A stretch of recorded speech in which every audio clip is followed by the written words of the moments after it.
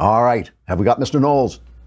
There he is. Hey. Hey. How you doing? All right. Seems like you and I were just smoking a cigar 2 days ago. That does. I was kind of hoping, because I so rarely get good segment assignments, Yeah. I was kind of hoping I could get to go over to London and Scotland and ride on the baby Trump blimp and all of that, but unfortunately I had to watch it from afar. If you had sat on that baby Trump blimp, it would have fallen like a rock. No. The thing was like this. The thing was smaller than a Prius. It was this. I couldn't believe they made such a fuss over that. You know, that cigar was the last moment I had off all weekend because I've been working so hard getting the second season of Another Kingdom ready for you to read. So I just want you to know that you will Drew, be reading good stuff. I'm really grateful and I'm really glad to hear that, because that cigar was the last cigar I had before I had another one on the drive home and then a couple martinis on Saturday outside by the pool. And well, yeah, I'm glad we both spent our weekends doing good work. I'm pretty excited for this new season of Another Kingdom. I'm really happy with the way it came out, and I think it's going to be really good. And the Daily Wire is doing it this time, so it's going to have a lot of, it's going to have the God King himself behind it. He's going to be using all of his powers. I also really appreciate it because, as you might know, I don't work a lot in this town anymore, and at this point, I believe the only acting roles I get are from you and Ted Cruz. Those are the main channels. So I really hope we're going to put every ounce of acting training I ever had is going into the second season of Another Kingdom, and I hope people like it. I think the first one did pretty well, so I'm hoping this one does too. I think with the audience's help and with Jeremy's intelligence behind this thing, I think we could make this into something, which you might actually be the first thing in your life besides getting married. You could actually be proud of. That's right. I'd like to count the book as something, the blank book as something I'm proud of, but I didn't do anything, so it doesn't work. We've been talking about the noise, and there was so much noise. Basically, Donald Trump did a good job in Europe. I mean, he demanded more NATO spending. He seems to have gotten commitment for more NATO spending. He schooled the English on what they should be doing about Brexit, but aren't.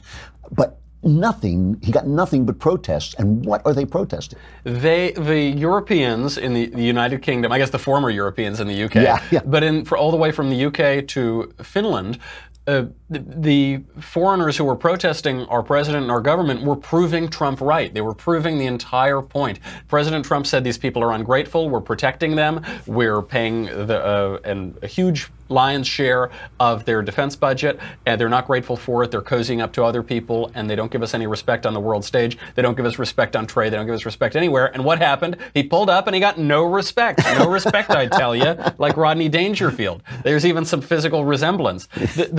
I mean, that is the main takeaway. Right now, just on the defense point, just on the no respect, right now the United States pays 12.5 times as much as the United Kingdom, and 71% more as a percentage of GDP. Even that, because obviously UK is a smaller GDP. Yeah. That's for defense. That's for defense. We're paying so much more, over 12 times more. And by the way, the UK is the #2 contributor to NATO. They're the second biggest one. We're still paying almost 13 times more. And then they brag about their social spending, which they can only do because we're paying for it, essentially. Exactly, because Daddy Trump is being very nice to them. Yeah. Uncle Sam, all the way through Daddy Trump, is being very nice. Also, the other thing about the protests is to see that the American left has common cause with our apparent foes abroad. The tenor of the protests was so grotesque and so lame. I mean, it was that, all they do, they can't protest any actual policy, so they just make a big Trump baby wearing a diaper, and they use profanity. There was a great side-by-side of the lefty protesters who were like stripping naked and had rainbow glitter on their eyes and were throwing blood on the wall or whatever. And then the pro-Trump protesters there were saying, hey, they were all like dressed well and button-down shirts. They parted their hair, and it said, free that journalist that the UK locked up for covering Tommy a Robinson, court case. Tommy Robinson. They were all focused on issues. They said, welcome Donald Trump, because that's how adults behave, and these screaming children do not. I have to play a cut for you. I just have to play a cut of a protester being asked why he is protesting. It's cut number 7. Have we got this? Can we play it? So we're sort of like, we just needed to come out, basically.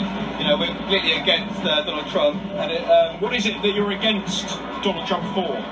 Well, I don't think you can sort of live in a world where a sort of a bully, the sort of person that sort of is the kind of person who's going to win. And I think that sort of like for all the sort of other things that are going on, this sort of like culture where basically, if you can sort of like kind of put people down and sort of like be the sort of, the big person who sort of essentially, uses negative sort of methods to sort of put people down. I can't agree with that. No, he has no clue. Why was that exactly? Alexandria Ocasio-Cortez? I couldn't make out. I couldn't see on the screen. You know, it's funny because that actually makes a great point. That image, which is says, "Oh, you know, he's a bully and he wants to win and he says loser and this and that," and it really means that this is just ideological. You know, ideologies are in so many ways just bunches of words, you know, vocabularies, and they speak different languages. This is a point that political philosopher Michael Oakeshott makes a lot, and these people don't recognize the vocabulary, the very American vocabulary that Trump uses. So they even use words, but they're hypocritical and ironic. You know, there were all these "Trump is a racist" signs in Scotland. One said "No Trump, no USA, no KKK, no racist USA." You know, maybe it rhymes better in Scottish, and or it has better meter. In Scotland, 1 in 3 ethnic minorities last year reported discrimination. Now, why is that? First of all, there aren't that many ethnic minorities in Scotland, but the fact on the ground is racial discrimination among those ethnic minorities is much worse in Scotland than in the United States. But the fact doesn't matter. They're just throwing whatever they can at Trump based on these slogans, like Alexandria Ocasio-Cortez there being interviewed in the UK. There was a paraglider from Greenpeace. It said "Trump well below par." This one was my favorite one of the whole protest because it had a hint of that British wit. It almost, you know, like, well, jolly good, right? And then in London, they had one of the biggest protests since the Iraq War. Really? Yeah, since a matter that actually involved the United Kingdom, this one doesn't involve them at all. They still got 250,000 protesters out there. And this is a really funny point with how the media treat Donald Trump versus how they treat his opponents. The Lib Dem leader, Vince Cable, says that Trump is an enemy of the UK, says that he's hostile to the UK's interests and what they stand for. He's calling them an enemy. No coverage of that. No coverage of politicians in the United Kingdom referring to Trump as an enemy. Only images and reporting of Donald Trump referring to Europeans as foes. That's what gets the... But you know, if you watch that full interview, the reporter, this really got me, because the reporter says to him, you know, who are your main foes or competitors? So he uses them as synonyms. The question clearly is, foe means competitor. And he says, well, we've got a lot of foes, you know, I mean, talking about competitors, you know, European or economic foes and the Chinese and all this stuff. It was a complete, bait and switch. Yeah, absolutely. That's of course right. You know, Nigel Farage, he referred to this. Nigel Farage is very good on the media too. He points these things out, and he said that this was the biggest insult to a sitting U.S. president ever. Like in that interview where they're just they're just trying to nab him on something. This was all just a big setup, and I think Trump handled it very well. I'll talk about it later on the show how I think he handled the Russia summit well. Yeah. But in Helsinki, there's a sign that reads, "USA and Russia, you did not send your best. Your leaders have lots of problems. They're bringing crimes. Some of you, I assume, are good people," in reference to the Trump's Mexico comments. Right. So in Helsinki, it's the protesters drawing an equivalence between the U.S. and Russia. It's President Trump's critics on the left drawing an equivalence between the President of the United States and the President of Russia. They're drawing this equivalence. I think the way Trump does it is very different. But by the way, all of these signs in Finland, refugees welcome, no racism, no xenophobia. Last year, Finland accepted 750 refugees from Syria and the Democratic Republic of Congo.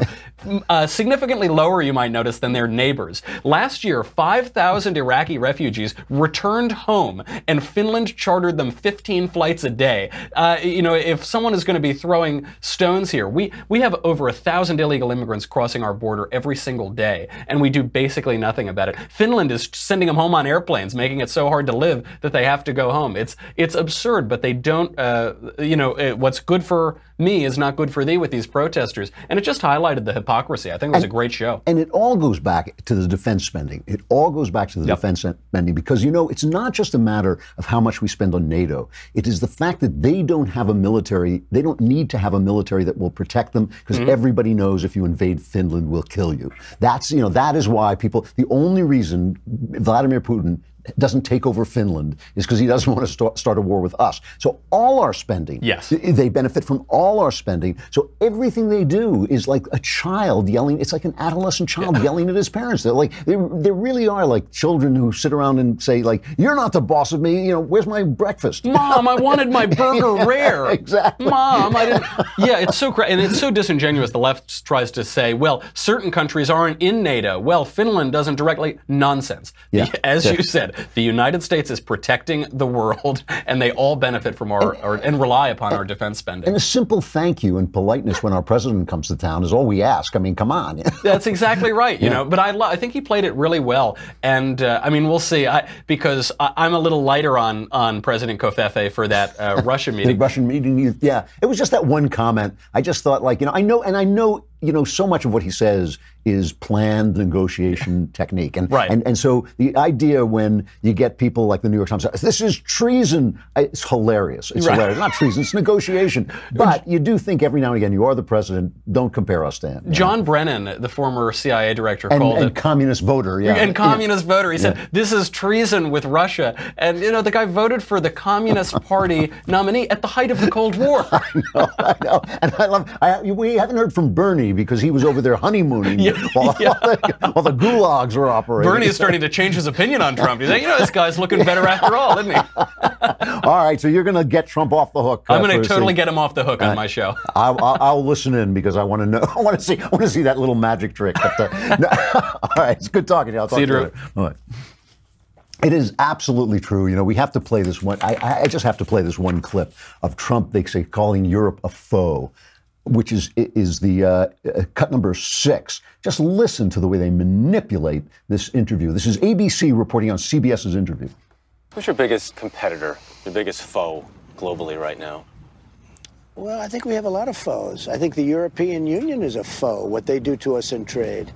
Now, you wouldn't think of the European Union, but they're a foe. As for Putin's Russia, which U.S. intelligence agencies are convinced cyber-attacked the 2016 election, a half-hearted second place in the president's ranking of American foes. Russia's a foe in certain respects. China's a foe economically, certainly. They're a foe.